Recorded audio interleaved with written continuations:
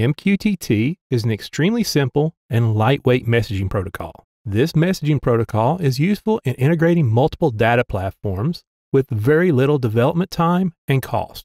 Messaging in MQTT is based upon topics that can either be subscribed or published to from a central repository. This central repository of topics is called a broker. The devices subscribing or publishing to this broker are called clients. Each client can publish or subscribe to one or more of the topics on the broker.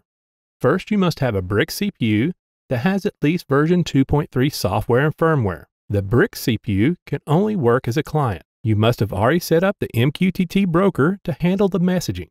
There are plenty of brokers out there and there's too many to cover in this video. Please see MQTT.org for more information on this topic. Some of the limitations on the Do-more BRX when using MQTT is that the BRX does not support SSL or any encryption method for MQTT. Also, the BRX CPU does not allow for wildcards when selecting topics. You must have the exact name of the topic you're trying to publish or subscribe to. Once you have your broker set up and know its name or IP address, I would advise first testing the connection. I'm using a free client called MQTTFX. I select here and create a new connection. I'll be using the direct IP address of the broker as I'm on an isolated network. Then select Connect. Once you are connected, you'll see a green light here. To verify your connection, go to the broker status and select Subscribe. Now that we know that we have a good connection, let's publish our first topic to the broker that then can be subscribed or read to from the BRX CPU.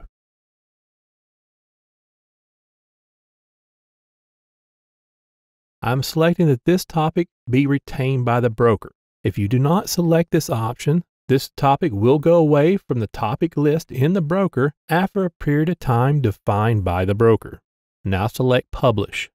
Now that we have all the initials set up, let's dive into the BRX CPU setup. Once you have your project open, select the System Configuration and open Device Configuration. Select New Device, then the MQTT Client option. Give this device a name. This is what you'll use in all the publish and subscribe instructions. Set it up one time and just reuse the client name. If your broker is on a device that is using a naming convention, place that here. If you are using this option, make sure you set up the DNS server on the BRX CPU. Since I'm just using a direct IP address, I'll enter that here.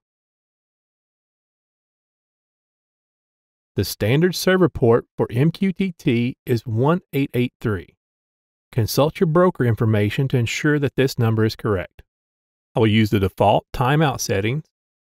If your broker requires username and password, place that here. This last wheel option is used to notify that there has been a disconnect of this client. This is a topic that will be maintained at the broker and not published unless the client has dropped connection. Now that this is set up, go ahead and select OK, and OK once again to exit the system configuration. There is a very powerful tool in Do-more called Do-more Logger. This logger, if enabled, and you have the logger open, the CPU will dump diagnostic data to this logger. This is extremely helpful in troubleshooting email or MQTT messaging. To enable message dumping to the logger, a bit called ST36 must be turned on.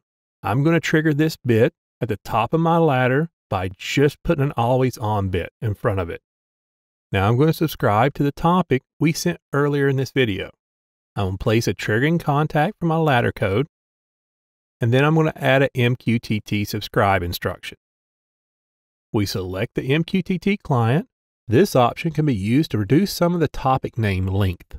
Now down here you can subscribe to up to 50 topics per instruction. Now I'm going to set up our test topic.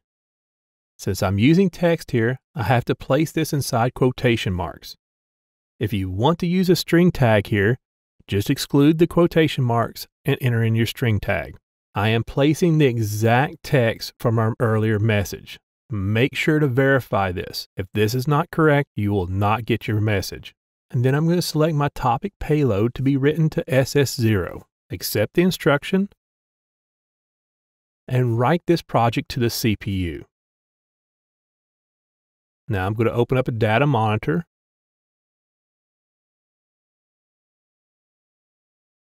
and enable this instruction.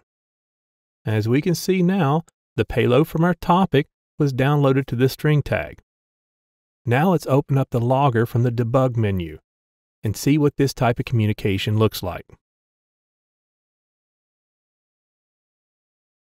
So that handles the subscribe from the BRX CPU. Now let's publish a message to the broker. I'm going to place a triggering contact and then add in the MQTT publish instruction. These are the options for enabling the publish. I will stay with the default of publishing this topic every 1 second. Now this instruction can publish up to 50 topics in one instruction. To start a topic, select here. Once again, I'm using text here, so it must be contained inside quotation marks. If you want to use a tag, exclude the quotation marks. The message I will be posting to this topic will be contained in the string tag SS1.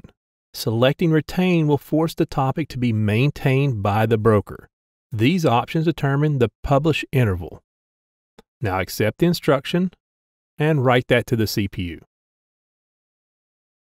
I'm going to add the enabling contact and the string tag to our data view. I'm going to write some text into the string tag and now enable the instruction. Now let's go back into our PC-based client, enter in the exact text from the publish instruction, and then select subscribe.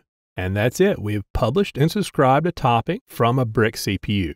Now let's go back to the Designer software one more time so you can see what a successful communication looks like in the Do-more logger. If you have any questions on this video, please feel free to comment below or call into our tech support team. Please follow this link to see more videos on the Do-more platform and select here to subscribe to our YouTube channel for upcoming news and solutions.